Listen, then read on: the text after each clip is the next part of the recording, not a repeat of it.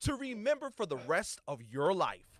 The Pro Football Hall of Fame is excited to present the heart of the Hall of Famer program, connected by Extreme Networks. With over 100 Hall of Famers participating, we have reached 47 states and countries all over the world, sharing the message that football is more than a game and can teach Americans important life values like commitment, integrity, courage, respect, and excellence. You have to make right decisions even when nobody's watching you. Well, respect is not just given out. It's not handed out like a brochure. It's Today, you are presented with an opportunity to meet and learn from one of the greatest football players of all time. But more important than that, the chance to see that their Hall of Fame life wasn't given to them. They didn't roll out the bed great. They put the work in, on the field, in the weight room, in the classroom, in their communities. They made themselves a Hall of Famer on and off the field. Your feet can't take you where your mind's never been. Because you can make it, but it's just gonna take a little hard work, and some effort, and the drive and determination. And today, you will learn you can do the same thing they did. You don't have to have a gold jacket or a bronze bust to make a difference in the lives of others. It's your decision whether you want to be a successful student, son, daughter, brother, or sister. If attitudes are contagious, is your attitude worth catching? It's integrity as well, because when you decide to pursue something and you don't quit, that says a lot about you. Commitment to excellence. We can all aspire to be the best. Welcome to a once-in-a-lifetime program, the heart of a Hall of Famer program, connected by Extreme Networks. You know, there were times I remember I had to fight just to hold my head up.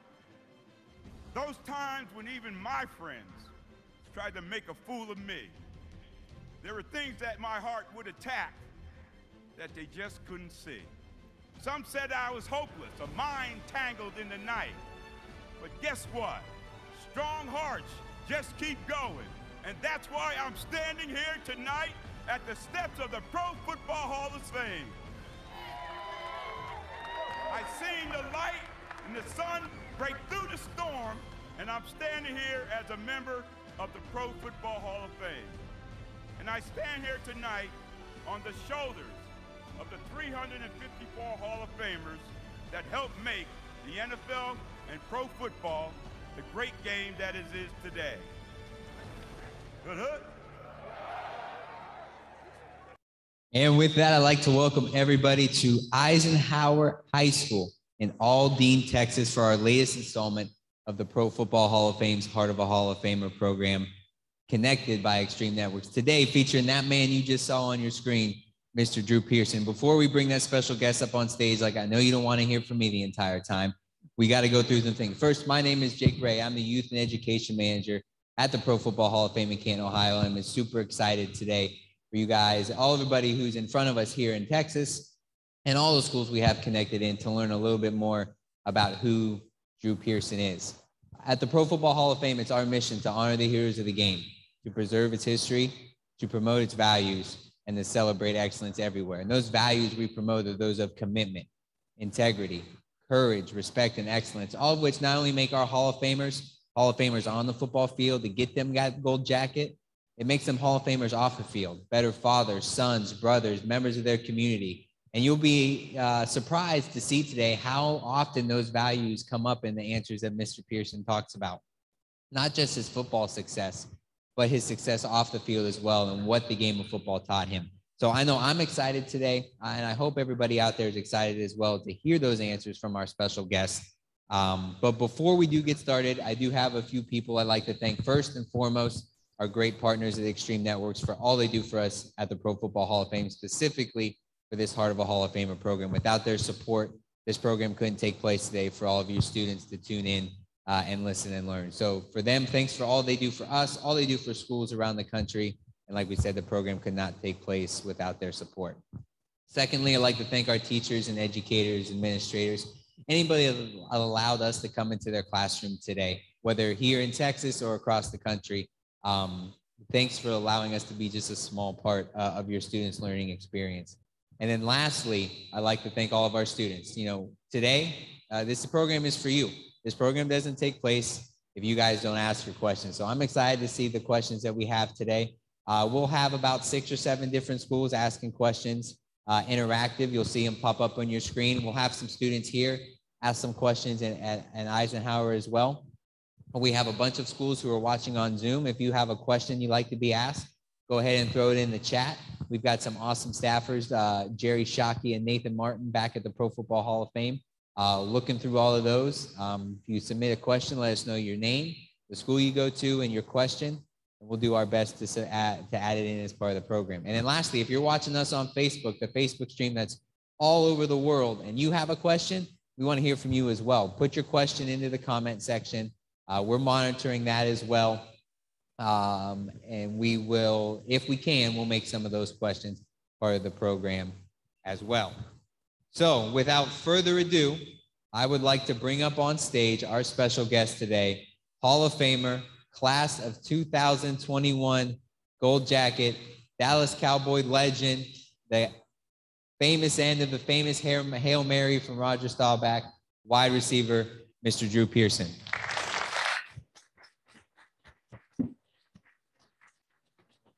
There's a microphone. Thank you. Thank you. Good morning, everyone.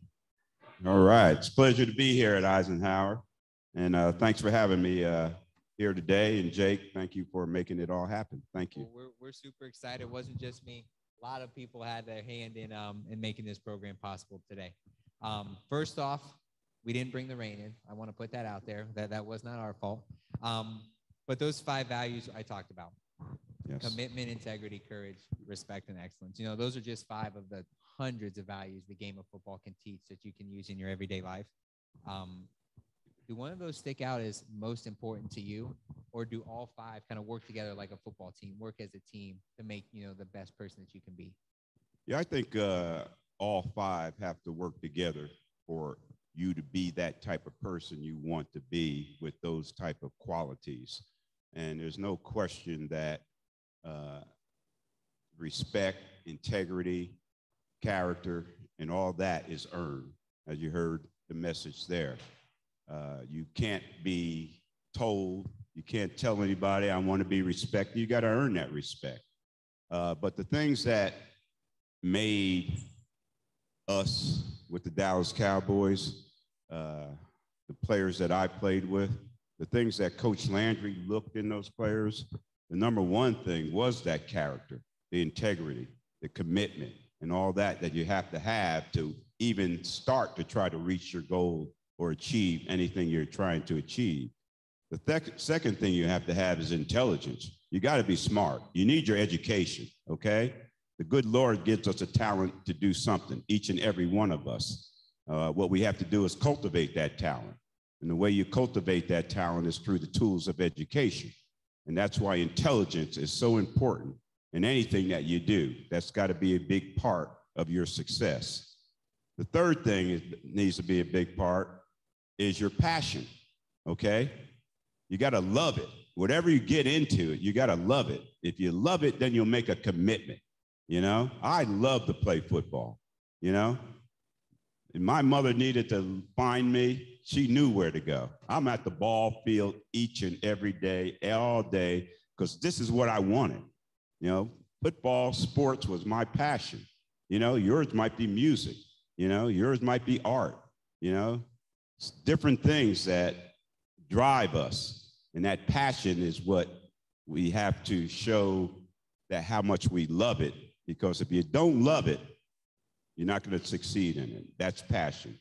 And then the final thing, as I said, is the talent. We're all talented to do something. If you have the first 3, character, intelligence, and passion, and some talent, you might end up being a Pro Football Hall of Famer. That's what I'm saying, okay?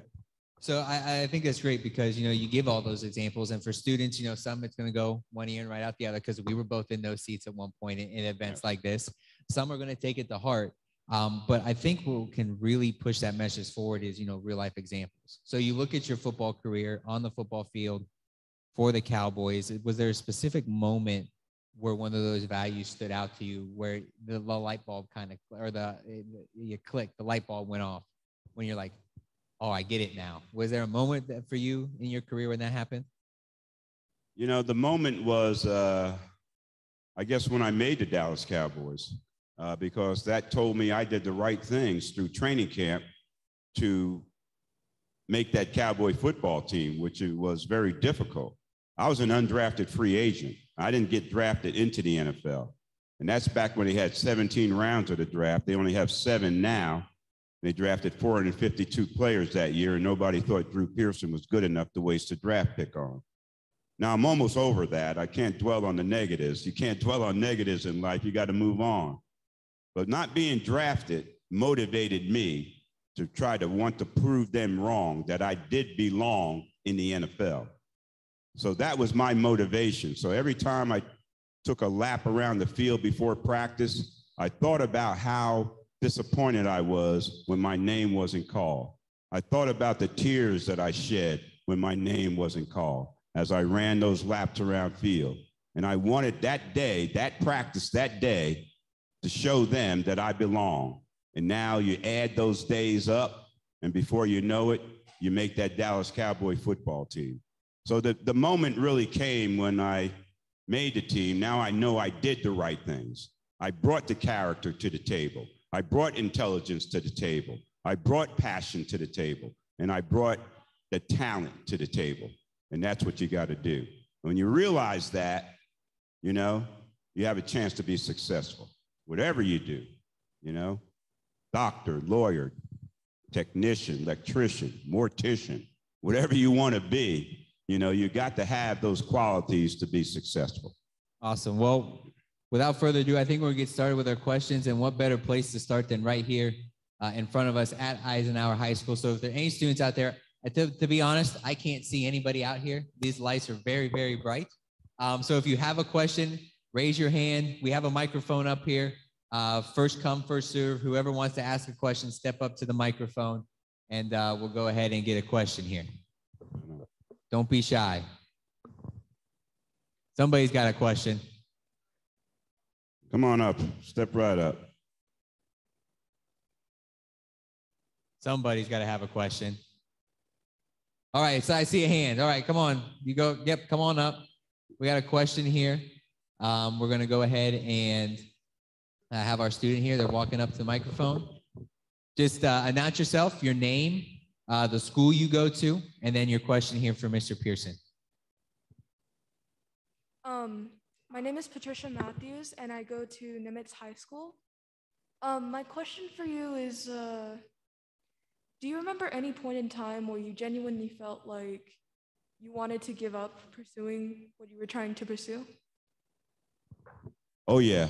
When you're going through the process, you get that little guy on your shoulder telling you to give up, and you got the other guy trying to encourage you, well, you got to listen to the guy that's encouraging you, because through the process, you're going to run into obstacles. You're going to run into challenges. You're going to run into adversity. And what you need to do is use those obstacles, those challenges, and use that adversity to step on to bigger and greater things, learn from the challenges, learn from that adversity. So there'll be times, that I thought I'd give up football. I said, this is not for me. But if you want it bad enough, you'll keep fighting. You'll keep striving to try to achieve the goal that you're trying to reach. So the key is you're going to face adversity. You're going to face challenges, just like in a football game. You don't score a touchdown every time you touch the football, The first thing you learn when you have to play football is learn how to tackle, get tackled and get up, and then get tackled again, then get up, then get tackled again, then get up and act like you're having a good time doing all this, So it's the challenges. Each time I got tackled, I got up and got back in that huddle and ran another play. And that's what you got to do. When you face those challenges in your life, you got to get up, use that challenge, learn from that challenge, and go on to the next challenge because it's going to be there. Good question. Give her a hand, y'all. That's a great way to start out the program. All right. All right, we're going to start now going through all of our schools we have connected in all across the country. So our first school we're going to go to is the Young Men's Leadership Academy. I believe they are out of Texas, where we are today. So go ahead and unmute your microphone there, Coach Pang, and go ahead and ask your question. Starting your college career as a quarterback in college, how did you react to being converted to a wide receiver?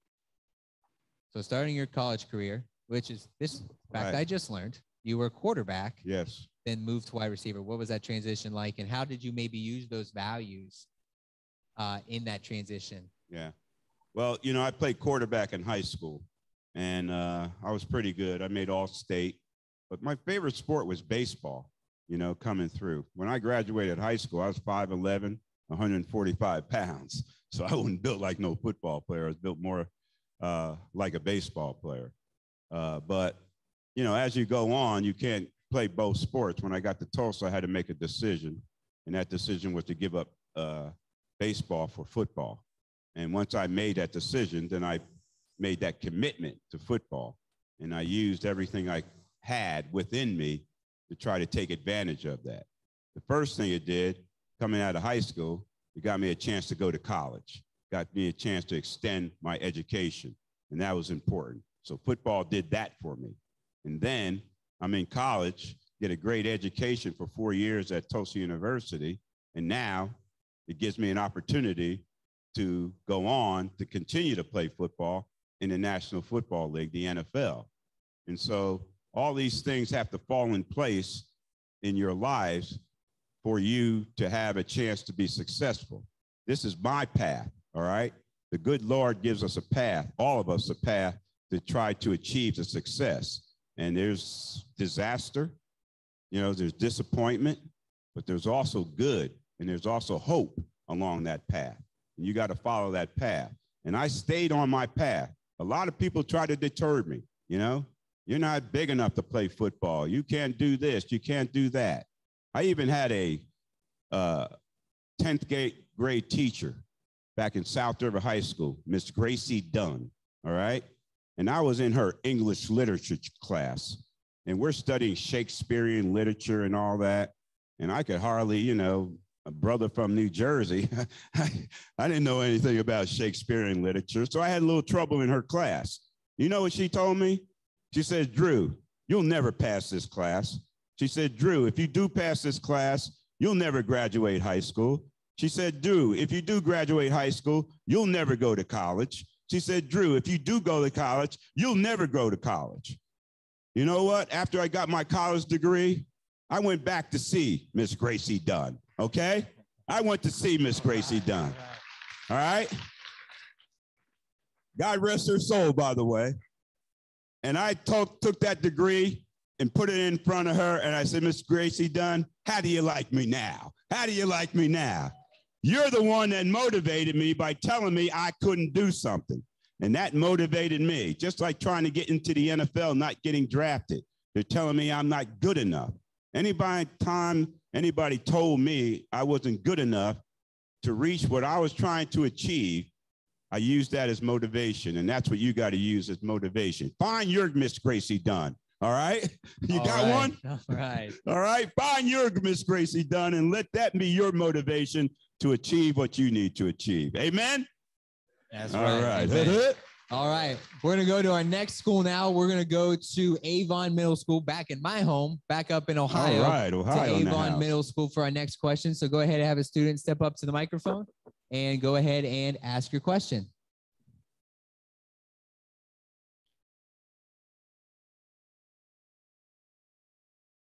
We can't hear you. Looks like you're unmuted, but we can't hear you.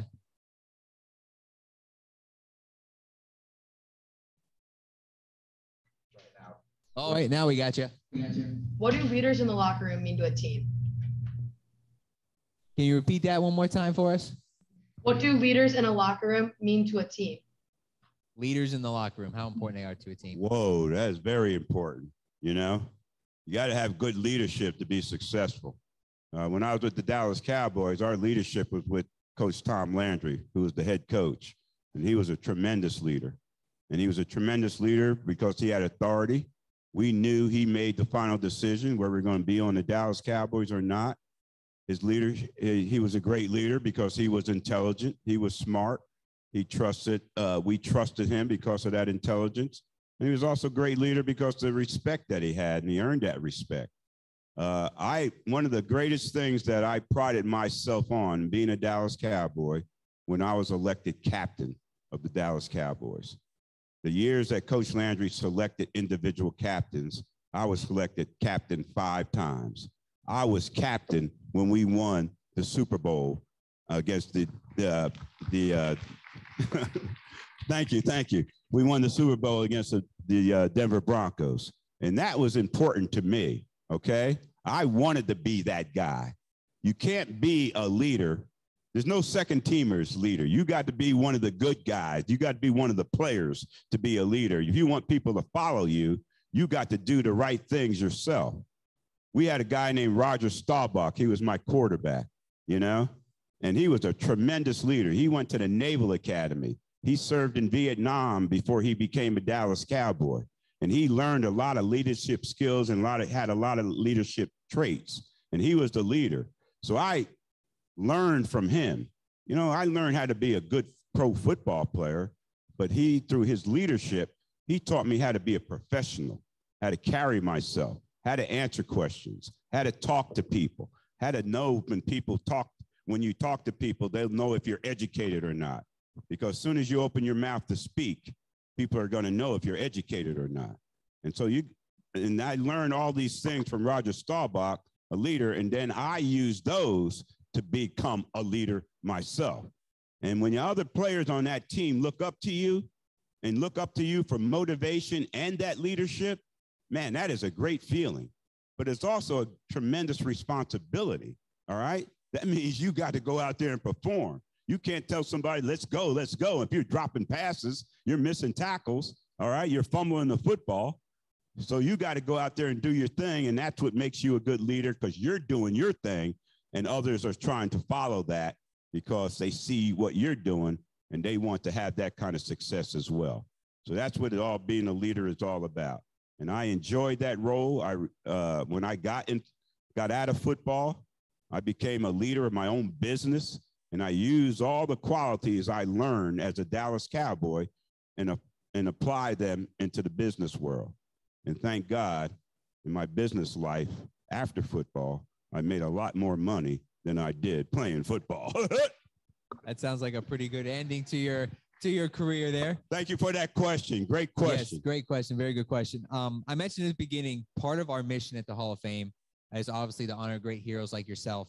But it's at the core of it, we are a museum, and it's to preserve the history of the great game of football from way back in its infancy to guys who are breaking records. Tom Brady just threw his 600th touchdown, the first quarterback to ever do it. So we're preserving all that history. So when we have these programs, we want to be able to showcase that history to all of us, to not only to our Gold Jackets, but to all of the great students we have connected in. So we thought, what better way to do that than actually give you a live look in to our Hall of Fame archives with John Kendall, one of our great teammates at the Hall of Fame. So I'm going to throw things to John Kendall to talk a little bit about the archives and this guy right here beside me. So John, floor is yours. Take it away. All right. Thanks, Jake. Drew, it's always great to see you. My name is John Kendall, Director of Archives and Football Information here at the Pro Football Hall of Fame. And where we're standing at is the Ralph Wilson Jr. Pro Football Research and Preservation Center. So when Jake talked about our mission to honor the heroes of the game, preserve its history, promote its values, and celebrate excellence everywhere, this is really at the core of what we do. We're honoring the great heroes of the game, like Drew, and really not just the 354 individuals who have a bronze bust in Canton, but every player, coach, and contributor who built the game to what it is today, by preserving their legacies through their artifacts and documents. And then we're able to craft and share stories of excellence and value. So the commitment, integrity, courage, respect, excellence that we talk about, we're able to showcase that the same values that made Drew great on the football field were things that when he left his playing days, he had a PhD in those values. And he was able to take those to his business life and his personal life and develop in those areas as well. So it just goes to show you that the same values that made Drew great on the football field are the same things that can make you a great student, a great teacher, a great business leader. And then, some of the artifacts that we have down here, we have over 55,000 game programs in our collection. This isn't pro football related, but one of probably our most unique. This is Princeton versus Yale, 1880, the first ever college football championship game program. So pretty remarkable. We have pretty much every book ever written on pro football history. Scouting reports from another great wide receiver here. This is Jerry Rice's scouting report from the 1984 and 1985 seasons when he was drafted first overall by the Birmingham Stallions in the USFL. And then this is a great artifact, J.J. Watt's jersey from the 2012 season. That was the first of his 3 Defensive Player of the Year awards. But for me, this jersey is more about what he did on the football field and the 20.5 sacks that season, the 16 passes defense, the 39 tackles for loss. For me, this is about all the great things that the players and coaches do within their communities. When we had the flooding in Houston a few years back, JJ used his platform as an NFL player, not to do it alone, but to bring people together and help rebuild the Houston community. And so there's so many great stories of individuals doing things just like JJ did there. And we want to not only preserve that history, but showcase it and share it with the rest of the country and the rest of the world, really. And then over here, we have some things related to Drew. Drew, thank you so much being inducted here in the Pro Football Hall of Fame.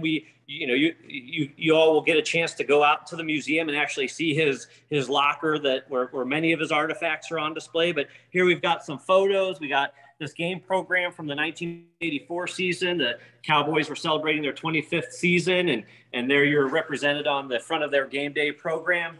We've got your Pro Bowl helmet here that you loaned to us. And then this is with the NFC, the National Football Conference there, front and center.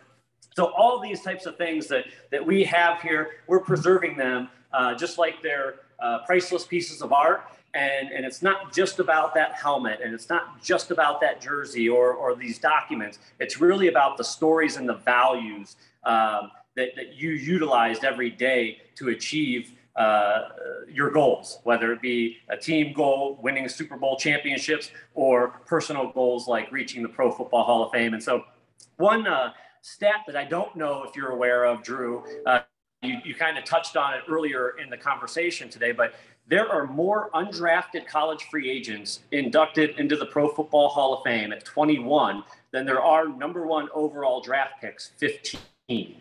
So that's quite a staggering number. And I just had a bunch of college free agents here at the Pro Football Hall of Fame and in our archives that I chatted with. And when I shared that stat, their jaws dropped to the floor. And they, I think it started to build inside of them that the things that they're working for are still in front of them, and that they can accomplish, being right here in the Pro Football Hall of Fame. And so my question for you, I guess, is hearing that stat, what does that mean to you? And secondly, how do you think that, does that journey that you took make being enshrined in the Pro Football Hall of Fame that much sweeter? Yeah, actually, that stat means a lot to me. I didn't know that. Thanks for bringing that to my attention, John. Yeah, it's pretty impressive. But you know what that tells me? It's about opportunity. The NFL is a league of opportunity. You come in as a number 1 draft choice, or you come in as an undrafted free agent. Once you get there, the opportunity is the same. You're going through the same paces as that number 1 draft pick as you are coming in as a free agent, undrafted free agent. So that's what it tells me. It's about the opportunity that the NFL grants us to play in this game. And you don't have to be a number 1 draft pick, okay? That's what it's telling you. You can take the long way around, the road less traveled, a Robert Frost poem. Look it up. Yeah, y'all heard of that one? I appreciate y'all that. Heard of that one? All right, the road less traveled. So everybody's going this way. Sometimes you got to take the road less traveled, which is lined with a lot of adversity, a lot of challenges and stuff like that. And that's the free agent route.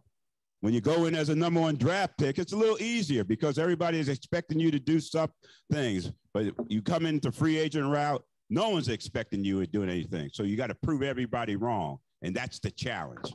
And you know what? I'd rather take the road less traveled. I'd rather take the long way around because it made me a better person. Hood, hood. Hood, hood. That's right. All right, we're going to go back to some of our schools now for our next question. Yes, thank you, John. Appreciate the live looking. We're going to go back to some of our schools. Our next school we're going to go to is Bethel Tate Middle School, and they're having some camera issues, so we're not going to be able to see them, but we can hear them, and that's important. So, Bethel, whenever you're ready, have your student go ahead and introduce themselves and ask their question. Hi, my name is Lauren from Bethel Tate Middle School, and other than the not getting drafted, what was a challenge that taught you an important lesson? Challenge in your career. So you obviously go undrafted, first challenge right out the gate. Right. Throughout your career, were there other challenges you had to face, and how did you overcome those? Yeah, throughout my career, definitely challenges each week, and trying to be prepared to play an NFL football game is a challenge. But also, you know, you had other things happen in your personal life. You know, during a game, I found out my father had passed away and had to deal with that. Coach Landry asked me if I wanted to take the rest of the game off. I said, oh, no, my dad would not want that. I had to go back out there and play and let that out. But the real challenge for me came when I retired, when I had to retire from the game of the NFL, game of football. And the reason I retired is because I was in a car accident. And in that car accident where I was driving, I lost my brother who was riding in that car with me. And now I had to overcome that kind of challenge to deal with that and still overcome that. You know, that's a burden. That's something that you have to carry for the rest of your life. And so how do you deal with that? You put it in perspective and try to deal with it and understand why you were spared maybe in that accident as opposed to your brother. So now what do you do with that?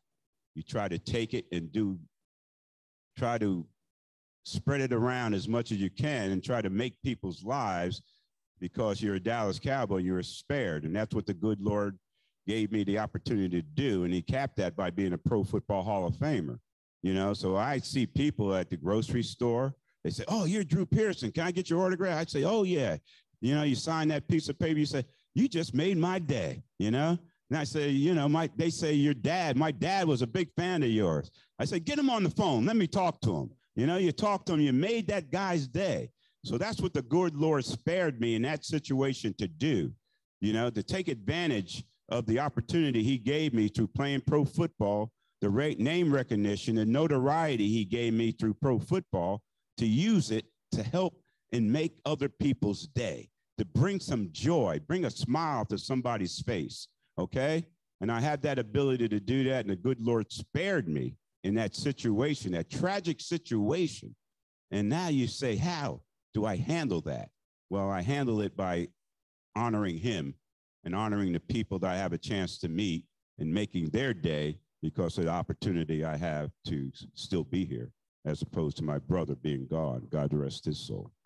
And, you know, and that's the cool thing about that, because, you know, Hall of Famer, famous football player, like you said, you know, you get recognized in the grocery stores or at the airport and you're making that person's day. But the cool thing is, for all of our students out here today, they don't have to be a Hall of Famer. They don't have to be somebody famous. They could pick up a piece of trash in the hallway. They could help someone pick up their books and make just as much of an impact as somebody talking to their dad on the phone. That's a great point. You know, we all have that opportunity, you know, kindness is within all of us. We just got to exude that and give it back.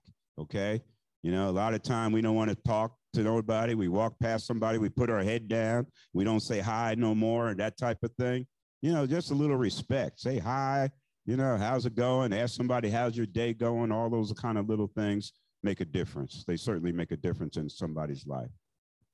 Great Absolutely. question, Lauren. Yes, good job, great Lauren. Question. All right. Our next group we're going to go to Yucca Elementary School for our next question. So go ahead when you're ready there, our students at Yucca. Go ahead and walk up to the microphone. Go ahead and unmute yourself and then ask your question for Mr. Pearson.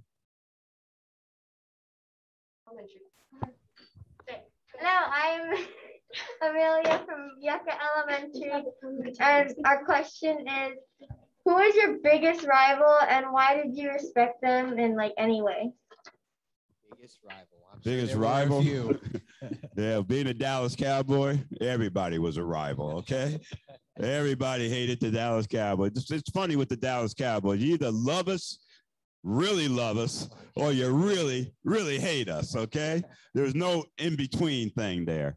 But my biggest rival, or our biggest rivalry, when I was coming through as the Dallas Cowboys, was any team that we played in the NFC East. That was our division that we're in.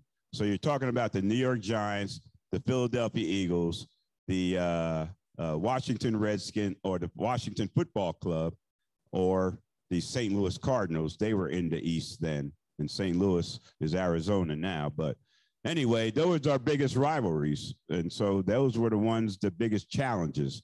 And there were bigger challenges than some of the other games, because you're competing for that division title, but also you play these guys twice a year. You know, whatever you did the first time around might not work the second time around. So you got to make some adjustments when you play them the second time around. And then when I played, you know, a lot of times what you see a lot in the NFL now is a lot of transition, players moving from team to team and that type of thing. When I played, the players didn't move. All right. You played against the same players almost all your career, the same defensive backs, the same defenses, the same teams, the same players on those teams. So it was a little different back then. But those were the biggest rivals. And that's a great question. And they're still rivals to the Dallas Cowboys. And that's why I can't stand the New York Giants, the Philadelphia Eagles, or the Washington football team. That never leaves, does it? That never leaves, does it? All right. I know we have a ton of questions from students, but what I'm going to do is I'm actually going to throw it back to the Hall of Fame to Jerry Shockey, who's in our studio, who's watching some of these Facebook Live and Zoom questions come through. He says we got a ton, so he's got the job to find the best one to ask our next question. So, Jerry, whenever you're ready, take it away. Boy, Jake, that's a lot of pressure on me there, buddy. Appreciate you, Mr. Pearson. Appreciate you being here today. We have like 45 attendees that are submitting tons of questions. Great job, you guys, all the students that are tuning in from all across the country. You guys do an amazing job here today. Wish we could do this for 3 hours and answer them all, but I had to pick out one that I thought was, they're all great. So this one is going to come from Netcong Elementary in New Jersey. And the students there want to know, what are some ways you have had to persevere through adversity in your life? I know you talked about your brother. Are there any other moments in life that you really demonstrated perseverance through adversity? Yes. When I left South River, New Jersey to go to Tulsa, Oklahoma, you know, it was a little culture shock. In South River, New Jersey, I wore Madras shirts, khaki pants, and saddle shoes. Not black and white saddles, so they're kind of burgundy and black. And then I go to Tulsa, and everybody's got jeans and boots and big old belt buckles and cowboy hats and things like that. And they laughed at the way I dress. They laughed at my accent, the way I talk.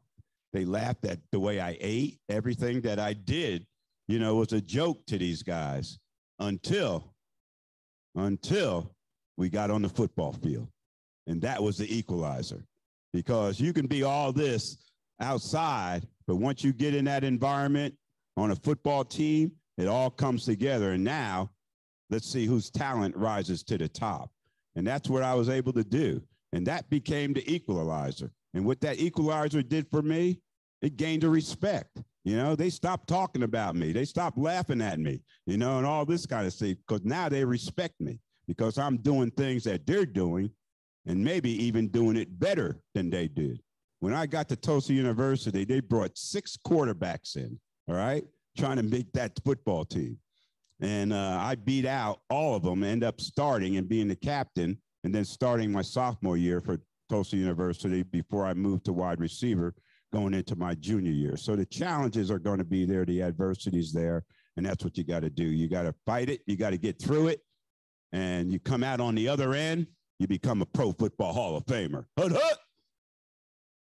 That's right. That's right. And, you know, John mentioned this before, and it provided a little sneak peek insight to what we're going to do next. But when you go to the Pro Football Hall of Fame, there's truly, really one thing you're going there to see, and it's that Hall of Fame gallery where 354 bronze busts are located. So we had to do it today, too. So we've got Nathan Martin, the Youth and Education Coordinator outside in our Hall of Fame gallery in front of a bronze bust that probably looks a little familiar to you, to give us some information about what he's in front of today. So Nathan, whenever you're ready, go ahead.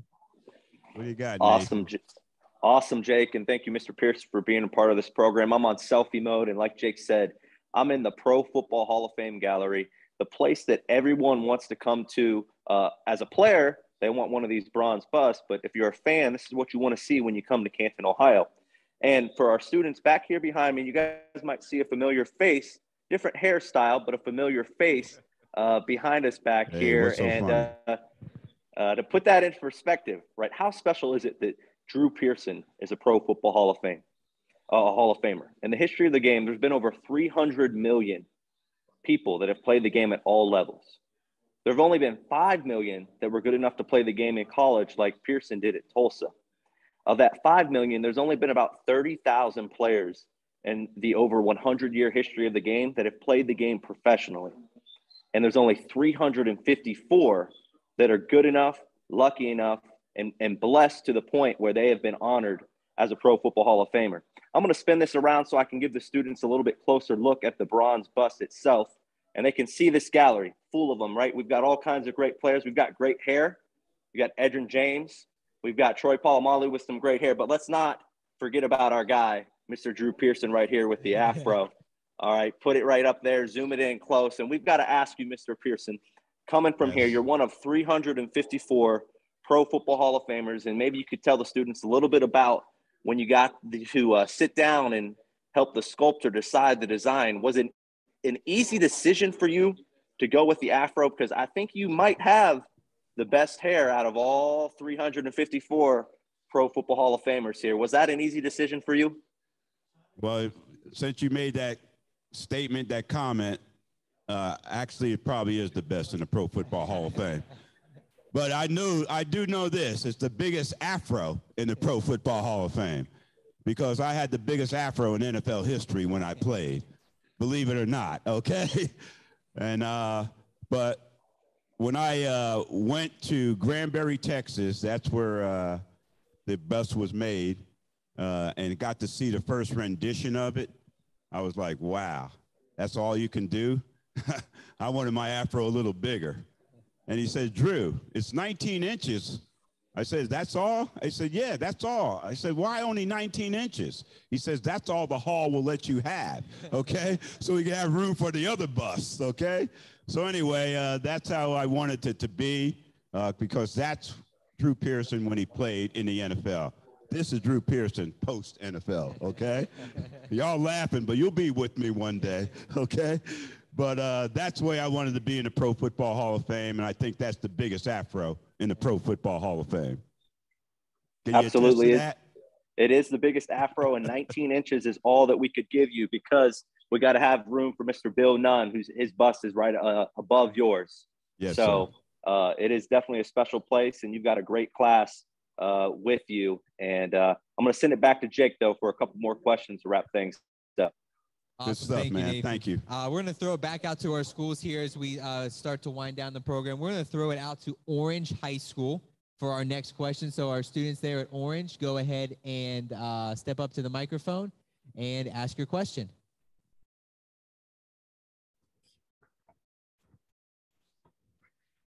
How you doing? It's Grant Bell from Orange High School. My question would kind of go back to where we started with leadership. And when you play football, you definitely face some adversity there. But you being a captain and a leader at that, how do you take others along with you on that journey when you're facing ups and downs of a season, turmoil of life, and just general leadership and carrying guys and family members, girls alike, through that situation and through those time periods?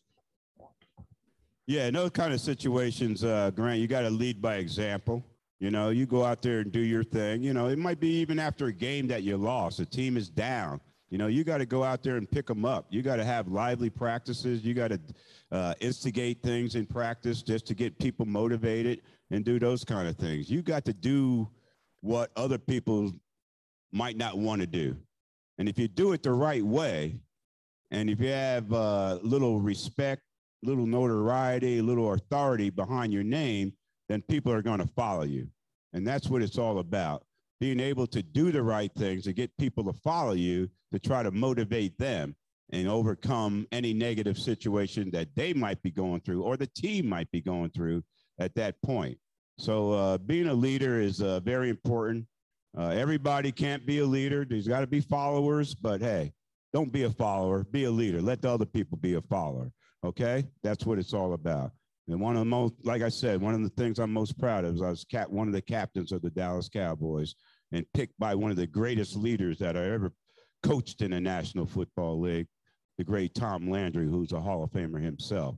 So when he chooses you to lead the team, you got to step up and do the right things. And it's not just out there in the practice field, in the meetings, being attentive, answering questions, not sitting in the back room, falling asleep. You know, all those kind of things you got to do as a leader to step up and to set that example for others to follow. And then at the end of that, when you win football game, I played 11 years in the NFL. I never had a losing season. Made the playoffs 10 of those 11 years. Of those 10 playoff appearances, I played in 7 NFC championship games, which means 7 times in an 11-year career, I was 1 game away from 7 Super Bowls. Wow. You can't say that in Houston. It was Tom Brady before it was cool. Huh? So you were Tom Brady before it was cool. Yeah. Could have played in 7 Super Bowls, ended up playing in 3, winning 1. But it was about the leadership that got us there. It's not just Drew Pearson's leadership. Roger Staubach, Tony Dorsett, Too Tall Jones. You heard of him? You know? Guys like Randy the Master White. All these great players were part of the leadership team that led the Dallas Cowboys to success. That's a great question, Grant. Thank you for that. And then now we're going to head to our last interactive school for today, and that is Woodmont Middle School. So go ahead, folks there at Woodmont, go ahead and unmute your microphone. Have your students step up there and go ahead and ask your question for us here today. What kind of work ethic? Oh, my bad. My name is Marcus Castaneda, and I'm here from Woodmont Middle School. And I want to know, what kind of football effort did it take for you and your team to get to the Super Bowl? Took a great effort, you know. Through the course of the season, you don't know how things are going to go. You know, you plan, you set goals. We always used to set goals going into the season. To set goals, we set a reasonable goal and an outstanding goal. The reasonable goal was to win the NFC East and get into the playoffs. The outstanding goal was once we got in the playoffs, we wanted to win the Super Bowl. So we set goals to try to achieve what we wanted to achieve. But we didn't just set goals. We established ways, means, and methods to achieve those goals. And we tried to carry those things out along the way. But through a course of an NFL season, you're going to run into a lot of adversity. You're going to run into challenges, injuries, players, problems, things of that nature, playing back-to-back games, playing on a Sunday, then coming back and playing on a Thursday and all those kind of things, and being motivated and ready to play. But those are the things that you got to come through to be a champion, okay? The road to a championship is not paved with gold. All right, there's a lot of rocks and bricks and boulders along that road that you got to overcome to become a champion. And that's why when you come out on the other end and you win that Super Bowl, the feeling, you see these guys when they win a Super Bowl, how crazy they get and how excited they are, because they know what they overcame to get there. And if you get there, like seven times being in an NFC championship game and going to 3 Super Bowls, those 2 Super Bowls I lost, it was very disappointing because you don't know if you're ever going to get there again. You don't know if you're ever going to overcome those kind of challenges and obstacles again along that you faced along the way. So when you get in that position, you want to take advantage of it. And thank goodness and good Lord allow us to take advantage one time to win this Super Bowl. And I'm still bragging about it today. Hut. Awesome. All right. Thank you there to our students at Woodmont. Thank you, sir. I do want to throw it back to the Hall of Fame. Jerry's got one more question we want to look at from our Facebook audience. We want to make sure we get some of their questions in as well. So, Jerry, floor is yours for our Facebook question. All right. Thank you, Jake. And, Mr. Pearson, we heard a lot about your faith throughout your talk here today. And obviously, and I'll use a Bible term, it's a cornerstone to who you are. And so we have a question from a school. It's not only a national program, it's international. We have a school. They've submitted a number of them, but the one I'm going to hone in on here is Southside Christian School, who is in Red Deer, Alberta, Canada. And they say, earlier you made a comment on how the good Lord gives us talents. How has your faith impacted your journey? Whoa, that's a great question. How long do we have? Yeah, how long do we have? Because it's my journey is all about faith and believing in myself and believing in the good Lord that he has a plan for me. Jeremiah 29:11, look it up. That's my favorite Bible verse. You know, the good Lord has a plan for all of us. It's not for disaster. It's not for failure. It's for hope. It's for good. And if you believe in him wholeheartedly, you'll come to fruition, those great things that you're trying to achieve. And, you know, I waited 38 years to get in the